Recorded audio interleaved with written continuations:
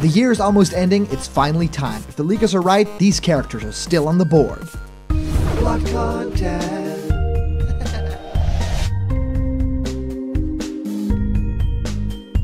Hello, this video is for good boys and girls.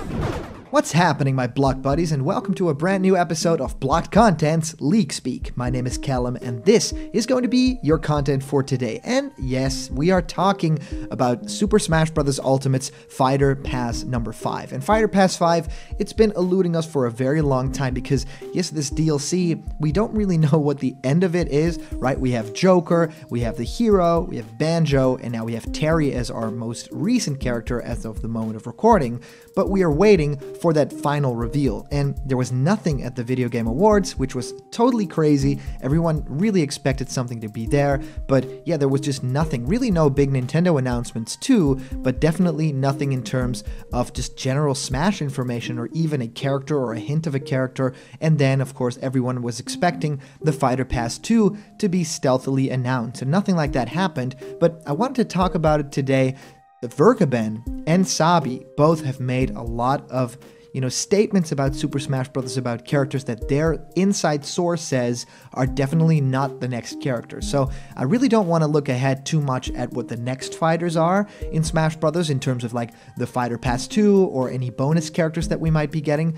But I just really want to look at the characters that are most likely to be the next in line, because if we are believing the statements of these guys, then there's definitely a lot of great stuff here to cover. And also, we now know, compiled together information about what every region of the world really wants as the next character, so I wanted to dive into it together with you guys. And of course, we still have this great show called Question Blocked, where I answer your questions about your upcoming fighters, about Smash Brothers, thoughts on your favorite game, or even questions about how to make videos on YouTube, stuff like that. So please send your question through to blockedcontentmail@gmail.com. I am making a lot of episodes of this, so I'll try to answer as many questions as humanly possible. And for those of you guys who like giveaways, we are giving away a Piranha Plant plushie puppet and this beautiful What's Happening My Blocked Buddies t-shirt, and they're both going away before the year ends. And comment down below to enter for these giveaways, and leave something original, leave something special, and maybe you'll be the proud owner of one of these two great items. All right, guys, let's head right on into this. Now, first,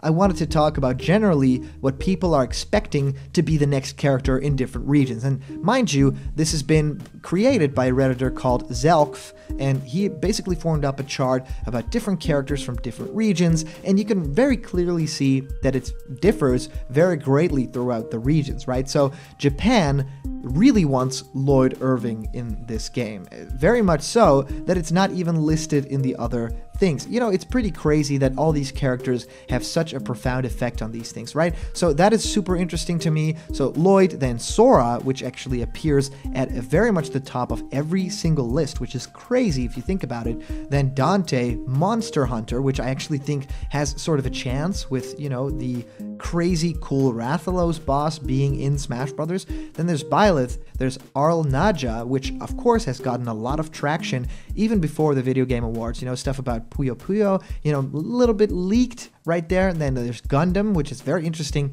a very Japanese property. Raiden from Metal Gear Solid Revengeance, and basically, Metal Gear Solid 4, Guns of the Patriots, then Sephiroth from Final Fantasy VII, and 2B, which I actually think would be a great fit, and actually also appears on another list. So Sora is in the Americas right there, a very prominent character there, because it's number 1, then Crash Bandicoot, which isn't mentioned at all in the Japanese one, which would make a lot of sense, it's a very, very Western character. Then Shantae, which I'm actually happy to see show up. I'm very curious to see how her moveset would work with transforming and everything, so that's a really great idea. Then there's Gina, which didn't appear in the previous list, but does actually appear in the Europe one as well. Steve, which I'm actually kind of curious why it doesn't appear higher on the list, seeing that in the Zeitgeist, I have basically the feeling that Steve is very popular, even within the comment section of my videos, Steve is hugely popular. There's Doomslayer, which I think is a great shot. Master Chief, which I really want in Smash, like for many, many reasons, especially the moveset potential and also the idea of the big Microsoft, the face, if you want to call it that, the helmet of entire Microsoft. I feel like that's that character, right? So Waluigi is there too, and I just think that that's funny because it's, not necessarily a third-party character, but it kind of makes sense. I don't think it'll happen this game. I've always said the next game, the first trailer we get, it'll be Waluigi. That's for certain. There's 2B appearing again there, and Bandana Waddle Dee, which I actually do believe would be a very interesting choice, and it's curious that this character doesn't appear in the Japanese list, seeing as that audience really appreciates the Kirby franchise as well. We go on to Europe, and that's actually where I'm originally from, so that's very funny to check out. What do my peeps want? It's Sora on number 1 as well, which is totally crazy. Sora is really knocking it out of the park, by a very, very large margin. Then there's Steve as well, which, it's high up the list here now. Crash, so these 3 characters make a lot of sense. There's Rayman, who is also already in Smash in terms of his spirit, but as a character, that'd be cool. Doomslayer and Geno also totally makes sense. There's Heavy from Team Fortress, which I think is a very curious pick, right? Before a lot of other characters like that, like Waluigi or even Shantae or Waddle Dee, there's Heavy, right? Then we go on for Agumon. A lot of my viewers, a lot of you block buddies out there really want this character in Smash, especially to get some Pokemon versus Digimon love going, right? So that would be very special, but I don't think the chances are that high at this point. Same goes for the next 2 characters, Dante and Jibanyan. I think out of all these 3 last characters, I think Dante actually has the biggest chance. Jibanyan is a character from a very popular franchise, but I don't think is as iconic as, something that should be in Smash Brothers, right? It might be a little bit too young to still be in the game. Dante, I feel, has earned his keep for a very long time, appearing in other crossovers too. So yeah, I would actually be for that character. And to see a battle between Dante and Bayonetta is going to be crazy cool. So to go through the thoughts of this user from GameFAQs, which I actually think is really interesting, this guy Oma says, assuming that Vergeben's deconfirmation list holds up, and that's what this tweet of Sabi means everything, these are the remaining options. I also will rule out first parties given the direction of the pass and the companies already presented. So he goes on to say what will be probably in that Fighters Pass number 5 if Sabi and Vergeben's deconfirmations are right. So this is just the 5th character, right? Nothing beyond that. So it says Bethesda, well, it makes sense, the Dragonborn, most likely in his opinion, but even then, it's difficult to imagine him getting in over Doomslayer, right? Crazy. So Konami, Contra guy, or the guy from Contra, right? Don't know his name, but unlikely in my opinion. I actually think it would be a great throwback, but I don't see it happening anytime soon. Arc System Works, Hyde. Let's be real, he won't get in over Ragnar or Sol. Activision and Blizzard, well, a Warcraft or Diablo character. Hard to imagine this happening over Crash or Tracer. Yes, a Warcraft character or a Diablo character, not too iconic. Those franchises are and the worlds are, but yeah, a single character, not too much. Marvelous, Saber, a lot of people have actually talked about Saber as well. Epic Games, Jonesy, which would be a lot of fun considering Banjo got in over Steve. This is 99% not happening in his opinion, which is very funny.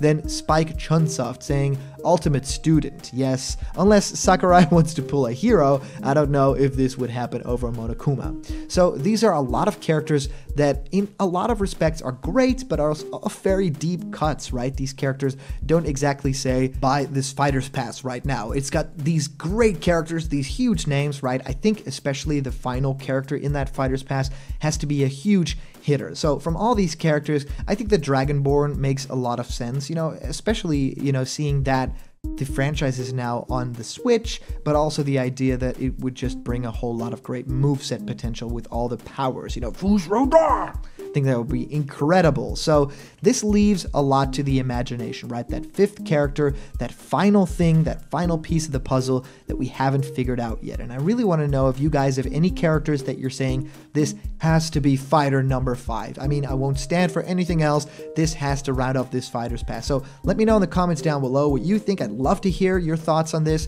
If you comment down below, that could actually be featured and read out loud in our next video. And today's comment question is, what do you think the 5th fighter has to be? And not, will be, what do you think it definitely has to be successful Fighters Pass DLC. So, as for our previous comment question, our answer comes to us by way of Mephiles the Dark / Elijah Ramatali, also a Sonic fan, saying, I actually hope this is real because this has some really cool stuff, and I can see 3D World getting the deluxe treatment, as well as the fact that it starts with Luigi's Mansion DLC kind of makes sense, and Mario and Sonic Olympic Games DLC that would make me buy the game. I want this to be real so badly. So this is all about that leak that we talked about 2 days ago that was basically about a Nintendo Direct, trying to predict all sorts of crazy game reveals.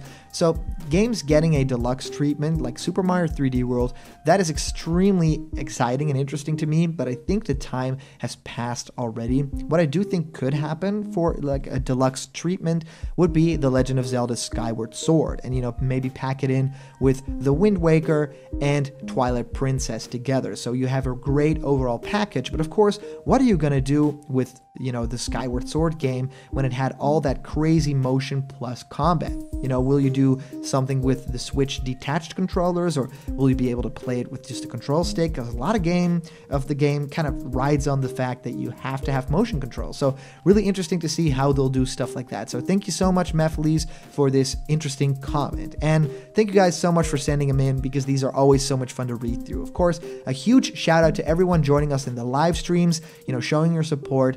You guys are sending in donations, which is incredible. And thanks to our latest Patreon supporters. You guys make block content possible. If you want to have yourself created as a little block content character, join me for a Skype chat, or even have your own video ideas, I'll animate them for you. Go to patreon.com/blockcontent. There's a bunch of incredible rewards there, and they're waiting just for you. And remember, if you're not yet a member of the Blocked Content family yet, just click the subscribe button right now. It's that easy to become a part of this huge dynasty, right? So ring the bell for notifications, so all the news and fun that you care about will be delivered on the daily to you guys. Thank you guys so much for watching. I'll have a lot of great winter content coming up to end out the year. I'll see you guys around the corner where there's always more Blocked Content. See ya.